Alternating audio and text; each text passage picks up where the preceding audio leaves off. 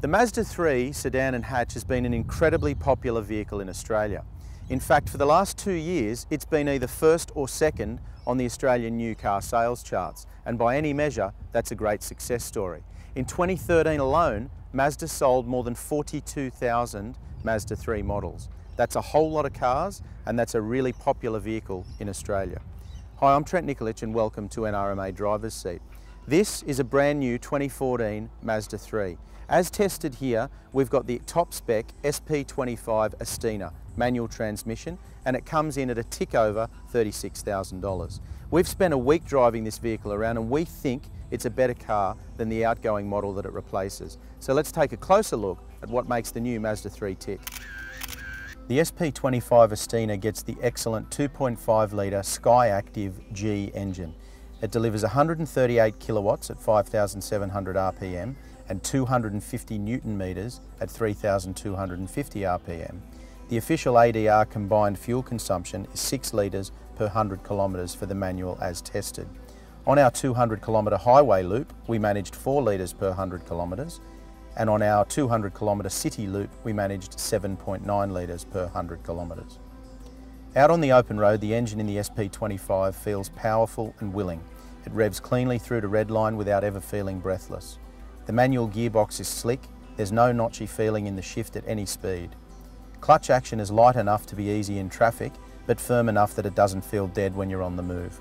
Short overhangs front and rear, and a striking cab-back side-on style means that the Mazda 3 looks good from any angle. Signature Mazda grille and distinctive rear-end styling ensure the new Mazda 3 will stand out from the rest of the mid-sized crowd. It's a well-appointed and well-executed cabin.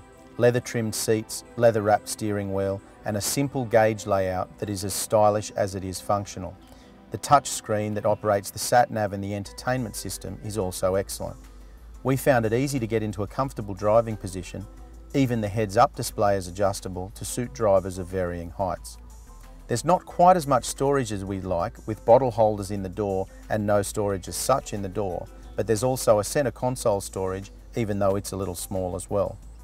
The rear seats fold flat, which importantly opens up what's already a large boot space. The opening into the cabin is small though, so fitting a bicycle in through that opening will be a challenge. There's plenty of headroom and comfort in the rear seats as well. Around town, the SP25 feels firm and well balanced. The ride is almost perfect on smooth surfaces. Out on the open road, the same is true until the SP25 faces some coarse chipped bitumen. Tyre roar can be loud to the point of annoying at highway speeds and over rough surfaces. The new Mazda 3 comes with a host of standard equipment, and in top spec Astina guise as tested here, there's lane departure warning, auto emergency braking, radar cruise control, and a full suite of safety inclusions to ensure a 5-star ANCAP rating. Attractive 18-inch alloy wheels are also standard, along with leather trim for the SP25 Astina.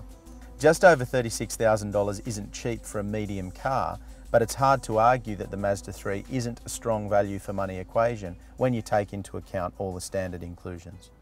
Over the duration of our week-long test, this new Mazda 3 has proven itself to easily be the most impressive small or medium car currently coming out of Japan. It's a definite step forward from an already popular and an already impressive 2013 model.